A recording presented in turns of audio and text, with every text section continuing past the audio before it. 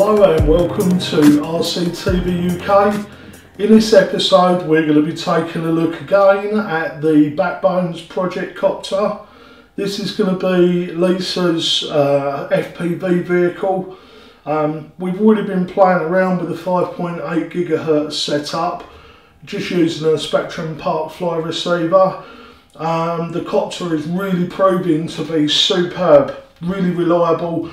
We're loving the ProFlight motors and ESCs. With this, we're running a 4-cell setup with 9.5 props, and the performance from this thing is absolutely brilliant. We've got a 2,200 milliamp 3-cell there at the moment, but we're actually using a 4-cell zippy pack, 2650 milliamps, and the performance, like I say, is just absolutely brilliant. We're using the Fat Shark CCD killer camera up on the front there. I'm trying to answer these questions now, just in case they pop up underneath the video at a later stage. It'll save me some time.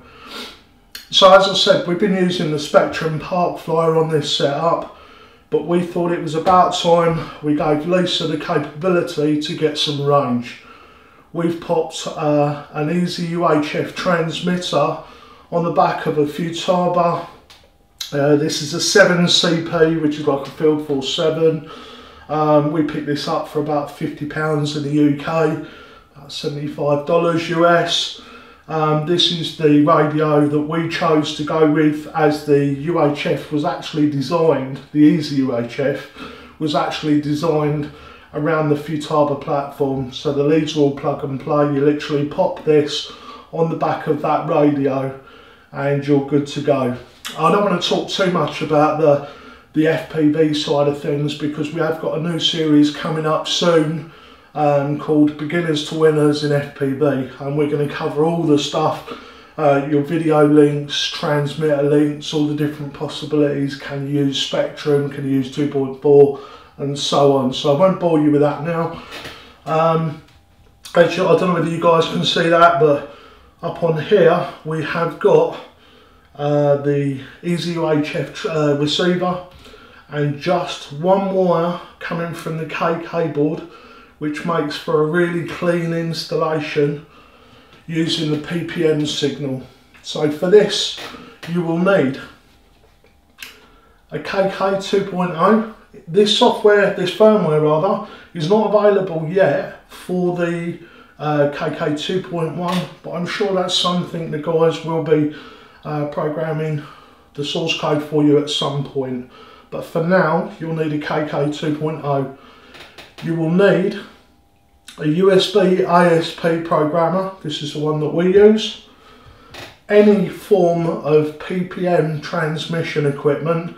The EzUHF has been set up so that you can use PPM signal to talk to your or to listen to your flight controller.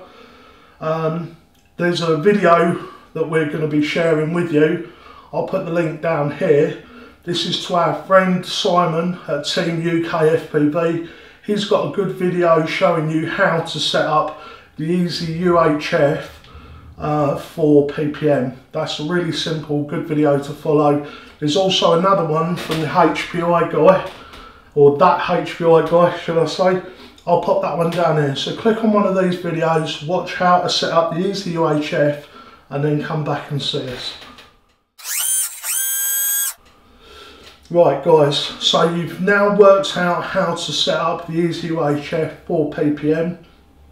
Now we better take a look at setting up the KK board. So what I'll do is I'll post a video from the guys at Flight Test here. Sounds like I'm cheating a little bit, but Flight Test have done a video on this showing you how to flash the KK board. Now it is an older video, but the procedure's the same. You use the LazyZero Flash Tool with the USB-ASP on your KK2, click the drop down bar, pick the revision 3 1.6++ for CPPM, which is the PPM one that we're using, and then follow the instructions on the video.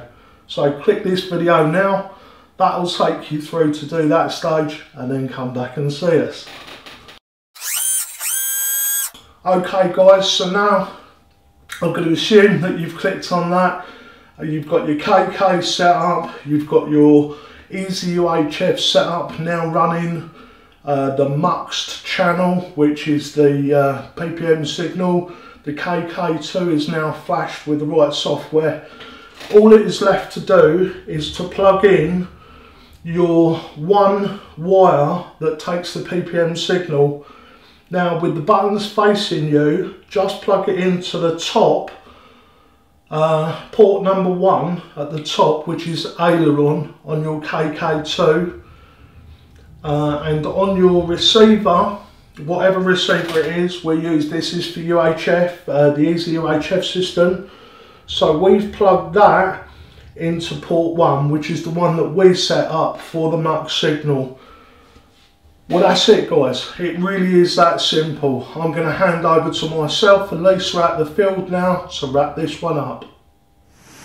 So guys, there you go, that's proof. There she is flying, using the PPM on the KK board. I believe the source code is by RC911 from RC Groups. Correct me if I'm wrong, but there she is, PPM on the KK board, just using the one wire. Lisa's FPV backbones project is now looking good. We've just been about half a mile using a 5.8 GHz video system on the Futaba Futaba FF7. There's one of the well-known UHF systems on the back, and there she is.